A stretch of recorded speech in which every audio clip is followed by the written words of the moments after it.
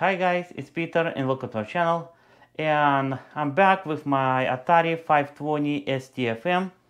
And if you saw my previous video, you know I did a couple upgrades.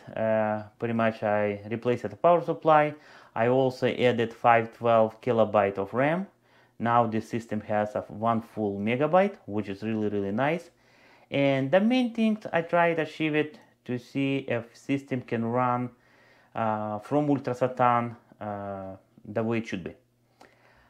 And actually it does. It does, works really good. Few things you have to consider. Now I'm going to show you, for example, sysinfo. The thing is, when you created partitions, make sure it's kind of clean installation. No additional software runs on background. Like this card has one partition, and currently free ST-RAM it has 873 kilobytes, which is good. If you created partition and you put some software which will run on a background, I call background when you bring your mouse to desktop info, and if there's like control panel, there's some other programs running, I call it running on the background. That will use your RAM as well. And in some case scenarios, I do have here another card with some programs running on the background. It's in a 600 kilobyte free RAM. That's not enough. Well, let me, of course, like I said, I'm not sure if I did mention it. In this configuration, 1 megabyte games will run, 2 megabyte will not run, and 4 megabyte of course will not run. Let's try it, run it a 1 megabyte game, and that's gonna show you. Actually it works pretty good. Like I said, I kinda like it.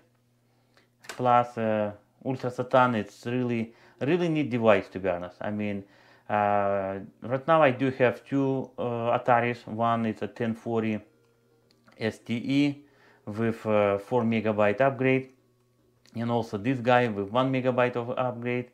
I really like it, and yeah, pretty much you guys see it's working. Let me try it another game.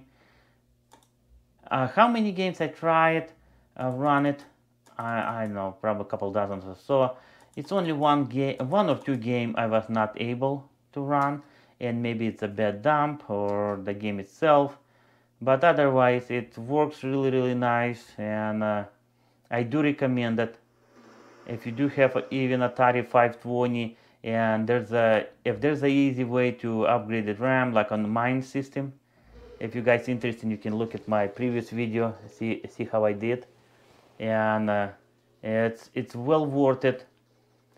Upgrade is not that expensive, it just take time to do that, but then, like I said, UltraSatan, it's running the way it should be. Well guys, pretty much that's all I got for this video. I hope it was helpful, enjoyable. If you guys did enjoy it, thumbs up. If you don't want to miss any future videos, subscribe. We will be really appreciate. Thank you.